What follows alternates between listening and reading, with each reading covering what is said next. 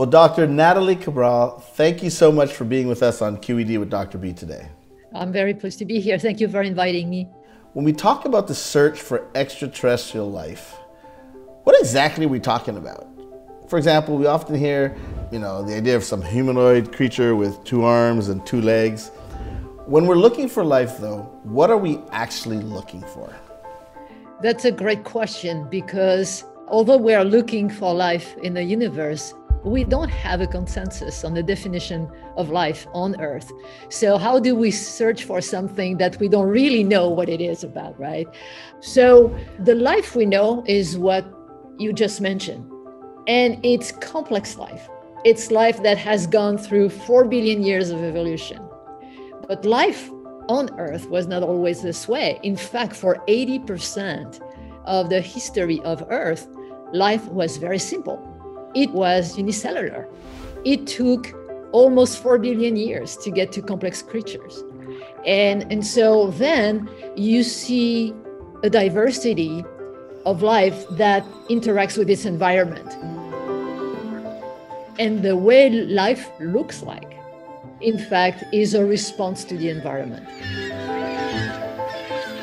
So the key here is coevolution of life and environment. We look this way because we live on this planet. Aliens are going to look a different way because they are interacting with a different environment. But I would say that it is very likely that 90% of alien life is microscopic, just like life here on Earth. You look at extreme environments here on Earth, such as the altitude remote lakes in the Andes. How does your understanding of environments in which organisms can live here on Earth inform us about the search for life outside of Earth? Our planet is a natural lab. For me, in the Andes, I go there because the environment as a whole is very similar to what Mars was 3.5 billion years ago. It has a thin atmosphere, very high UV, very dry, very little water, desiccated, etc. So what I want to understand when I go there is first, is life possible there?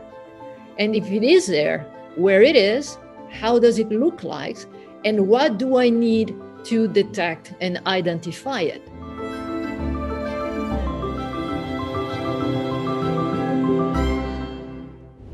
Take us to the next step with Mars Perseverance, the rover that's roaming around the planet.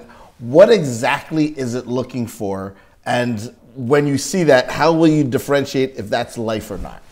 I always joke that the only way we could tell for sure that there is life on Mars if we had a rabbit jumping in front of the rover.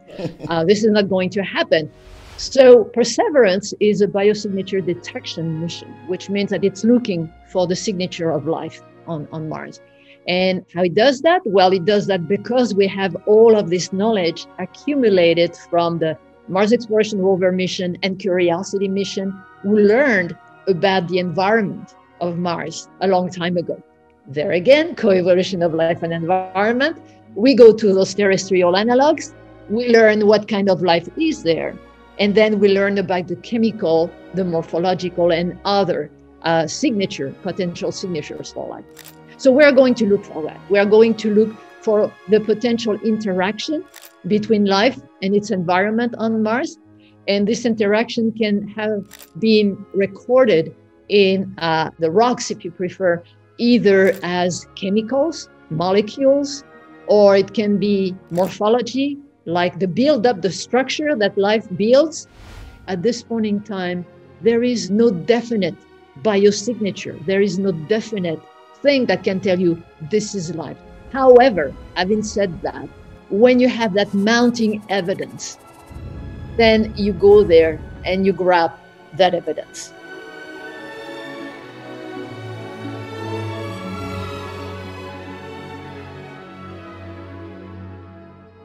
The stuff we are made of is very common in the universe. And because of the discovery of exoplanets, we realize that worlds like the Earth, they are fairly common. So there is obviously potential for many, many different types of life. We are really beginners as a civilization. We are a teenage civilization, and that shows on the way we're treating our planet.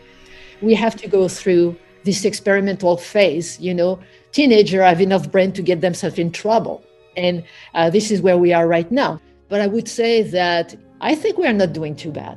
But imagine an alien civilization that's only a few hundred years ahead of us.